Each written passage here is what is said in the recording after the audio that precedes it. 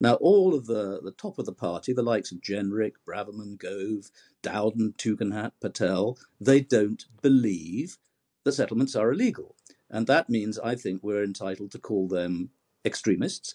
They should be called out.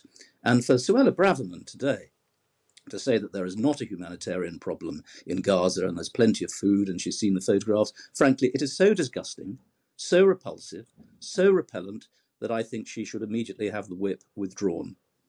You called for an immediate arms embargo and immediate clarifications of whether UK components were used in that airstrike that killed the aid workers early this week, 3 of them Britons.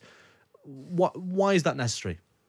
I haven't actually called for that, but I have called for a suspension of arms sales. I mean, I think it's impossible now for any of the Foreign Office lawyers to justify continuing sales to Israel. There are clearly, obvious breaches in the rules governing this. So, yes, sales should stop.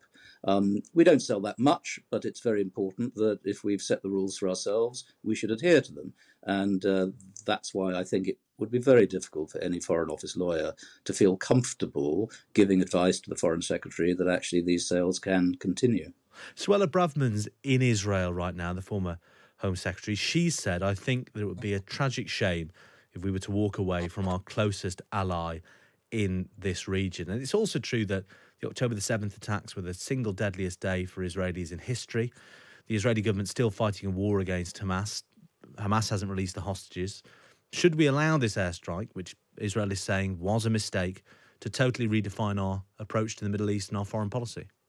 No, but it sparks a focus which has been lacking. I mean, this did not start on October the 7th. I mean, let's be clear. I deplore anti-Semitism. I deplore the violence of October the 7th. And I deplore anyone who says that Israel should not exist. Those 3 things are very important always to state. However, what's been going on for decades is a breach of international law by the Israelis. The Israeli Defense Force does not follow international law. Indeed, it supports those violent settlers who go and take someone else's land in a country which is not theirs. So this gradual annexation of Palestine is the origin of this problem. But let me point out one more thing, and that goes to your Braverman point. There is a cadre of people at the top of the Conservative Party who are totally in hock to extremist interpretations of Israel as put forward by Netanyahu and the Conservative Friends of Israel, and they dominate thinking in Downing Street. Only recently has the confidence of the Foreign Office been restored by the appointment of David Cameron. But Braverman does not believe that settlements are illegal. And I call on all journalists, when they're interviewing someone, be it a politician in any party, or even, the Board of Deputies of British Jews, to say, well, excuse me, do you believe in international law and that settlements are illegal? Now, all of the top of the party, the likes of Jenrick, Braverman, Gove, Dowden, Tugendhat, Patel, they don't believe that settlements are illegal. And that means I think we're entitled to call them extremists. They should be called out. And for Suella Braverman today, to say that there is not a humanitarian problem in Gaza and there's plenty of food and she's seen the photographs, frankly, it is so disgusting, so repulsive, so repellent that I think she should immediately have the whip withdrawn. Also called this morning for Tom Tugendhat to be sacked as Security Minister, for Lord Pickles and Lord Polak to be expelled from the Lords. Why is that? If you read Tom Tugendhat's Wikipedia page, he says that he does not believe in UN resolutions in respect of Israel and settlements. Well, he's our blooming security minister. So if our security minister, particularly at a time like this, when Gaza is the issue, does not believe in international law and that settlements are illegal, he should not be a minister. So if he still believes that, and it's in his Wikipedia page and verified in it, then he should be sacked. But if he repudiates it and withdraws it, then maybe he can be saved. But there is a problem. For too long, for 20 years, the Conservative Friends of Israel has bypassed all proper processes of government and linked to donor money in very subtle ways, has basically governed our foreign policy, bypassing the Foreign Office, to inject into thinking a particularly Netanyahu pro-settlement, pro-Greater Israel point of view. I'll give you 2 examples. One, Michael Gove is putting forward a sanctions bill which means that councils cannot boycott products from illegal settlements. Well, if they're illegal settlements, the products are illegal. So this is actually a bill against the government's own policy. When we had leadership contests, it's all on, there's lots of footage of this. I mean, the likes of Lord Pollack would try and extract from leadership candidates a promise they would move the British embassy from Tel Aviv to Jerusalem. Now, this is in total contravention of all our previous policy, but that is an attempt of undue, improper influence as agents of another country into our own politics. And this should be investigated and properly stopped.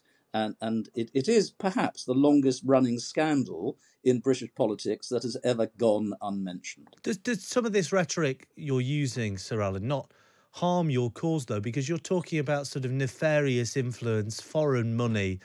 You also said before, we should ask the Board of Deputies of British Jews if they believed in international law. Do you not see how some people might infer from what you're saying a sort of quite sinister agenda, or might misrepresent you as believing something or insinuating something you're not? Because you when you use this sort of language in relation to Israel, it's not really a hop and skip and a jump to sort of quite dark territory, no?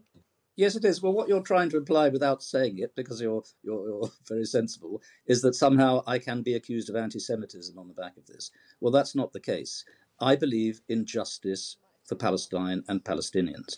And what I object to very strongly and passionately is that I think that the interests of Palestinians are being trampled over and are being improperly relegated to nothing by influence over the top of our politics.